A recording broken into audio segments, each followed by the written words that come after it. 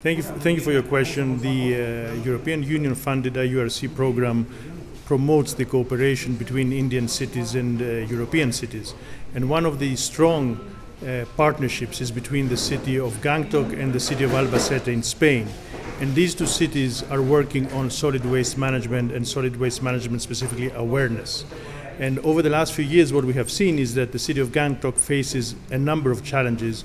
And these challenges are faced because of the location of the city. It's a hilly city, narrow streets, so it's very difficult to collect waste, to transport waste, and of course to dispose and manage waste in a very effective and efficient manner. So this cooperation is about exchanging best practices, exchanging ideas. That's why we had exchange visits between the two cities, looking at the situation and trying to promote these best ideas and implementation of these ideas.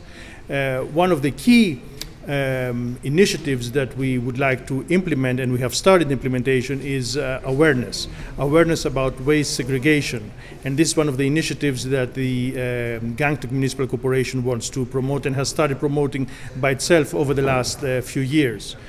So what we have developed in cooperation between GMC and the city of Albacete is waste segregation. This morning we had a very nice initiative in one of the local schools. We have developed in cooperation this very nice poster that promotes segregation and can be placed in a number of institutions like GMC, city offices, schools, NGOs and other places. So what we can do together is implementation of ideas regarding environmental awareness, implementation of studies, and hopefully develop Gangtok as a model city in India regarding circular economy. Okay, would you also be helping the GMC to source funds for these activities? In some cases this is possible, and this is based on a number of potential funding sources. In some cases the European Union has programs like this one which will continue hopefully in the future, and this is, as I mentioned before, related to exchange of best practices and knowledge. In other cases, Gangtok can rely on climate change initiatives like the GAP Fund. So when they have a good idea or a good project, they can apply for these types of sources, which can benefit the city by developing studies which can eventually develop into projects and then benefit the whole city and the people of Gangtok. Thank you so much. Thank you very much. नमस्कार.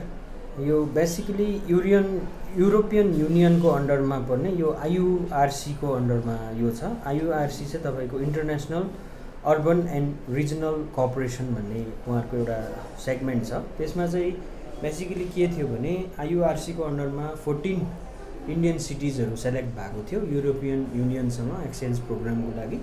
Gangtok Municipal Corporation is one such city. र हाम्रो कोलैबोरेसन चाहिँ अल्बासिटी Spain सँग भएको थियो र यसको mutual agreement चाहिँ लास्ट इयर मेमै ड्र गरेको थियो. लास्ट इयर मेमा चाहिँ स्पेनबाट डेलिगेट्सहरु आउनु भएको थियो र उहाँहरुलाई हामीले डिटेल ब्रिफिङ गरेको थियो ग्याङ्टोकको अर्बन रिलेटेड इश्यूज.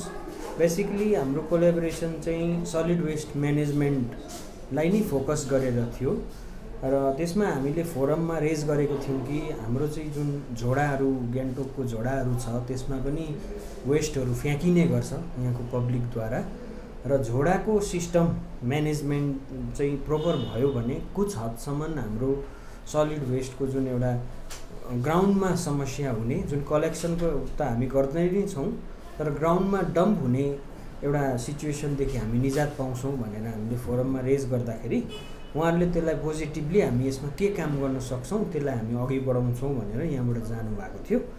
र यताबाट एक्सचेन्ज प्रोग्राममा चाहिँ हाम्रोबाट पनि काउन्सिलर्सको डेलिगेट्स र अफिसर्सहरु युरोप जानुपर्ने अन्डरस्ट्यान्डिङ थियो.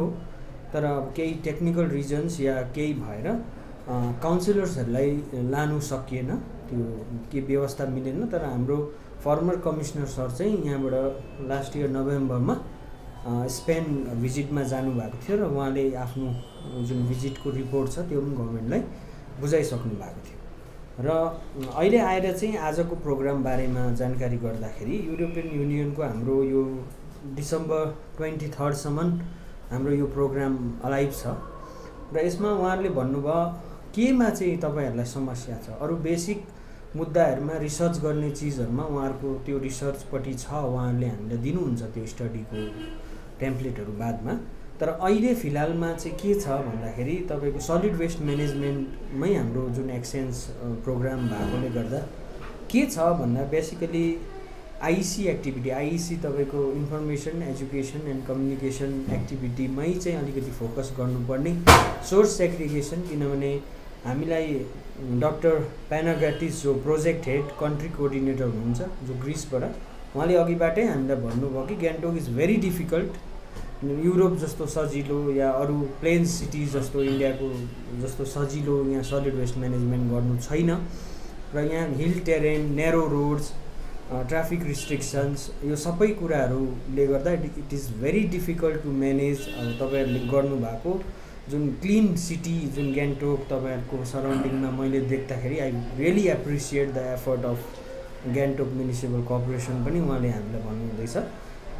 र यसमा चाहिँ के थियो भने अहिलेकोमा चाहिँ के गर्नु सकिन्छ भन्ने पोइन्टमा चाहिँ उहाँहरूले हामीलाई बेसिक ग्राउन्डमा चाहिँ मान्छेलाई पब्लिकलाई अवेर गराइयो कि मैले गर्दा कसैलाई मैला हुन्छ, मैले के गर्दा चाहिँ वेस्ट कम्ती गर्नु सक्छु या म्युनिसिपालिटी बडी लोकल बडीलाई सजिलो गराउन सक्छु भन्दाखेरि चाहिँ मेन कुरा चाहिँ आइसी एक्टिभिटीको अन्डरमै आउँछ कि तपाईँले वेस्टलाई चाहिँ कस्तो प्रकारले व्यवस्थित गरेर म्युनिसिपालिटीलाई दिनुभयो भने चाहिँ म्युनिसिपालिटीलाई पनि सजिलो हुने भन्दाखेरि चाहिँ जानकारी चाहिँ के गर्नुपर्ने, बेसिक कुरा चाहिँ सेग्रिगेसनमा चाहिँ अलिकति फोकस गराइदिनु भनेर हामीले रिक्वेस्ट गर्दा आज चाहिँ बेसिकली उहाँहरूले सेग्रिगेसनको टेम्प्लेट र भिडियोहरू पनि हामीलाई दिनुभएको छ, जो चाहिँ आज बिहान एउटा स्कुलमा हाई सेकेन्ड्री स्कुलमा एउटा सर्ट प्रोग्राम पनि भयो र स्टुडेन्टसँग त्यो भिडियो प्रेजेन्टेसन भएर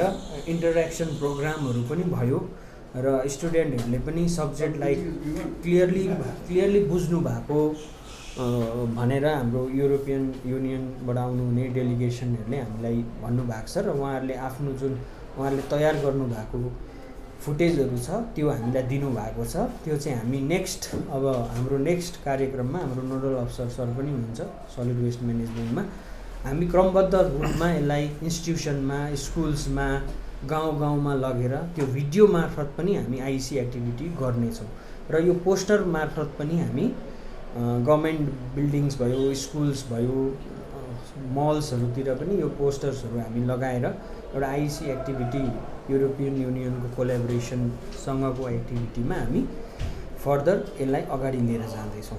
अन्त विथ अ रिक्वेस्ट हामीले युरोपियन युनियनलाई, उहाँको रिप्रेजेन्टेटिभलाई, कन्ट्री हेडलाई यो पनि रिक्वेस्ट गरेको छौँ कि हाम्रो कतिवटा प्रोजेक्ट्सहरू हामीले रेडी गरेको छौँ यसलाई एफिसिएन्ट म्यानेजमेन्टको लागि, र इफ कहीँबाट युरोपियन युनियनको थ्रुबाट कुनै फन्डिङ एजेन्सीबाट हामीले फन्ड एभाइल गर्नु सक्छ भने त्यसमा पनि हेल्प गरिदिनु भनेर हामीले उहाँहरूलाई डिपिआरहरू पनि सबमिट गरेको छौँ। अन्त बेसिकली उहाँहरूले चाहिँ ग्रास रुटमा काम गर्ने, पब्लिकसँग पनि इन्टरेक्ट गर्नु चाहनुहुन्थ्यो र आज हामीले हाम्रो आउटसोर्स एजेन्सीको मेम्बरहरूलाई पनि ल्याएर उहाँहरूसँग इन्टरेक्सन पनि गरायौँ।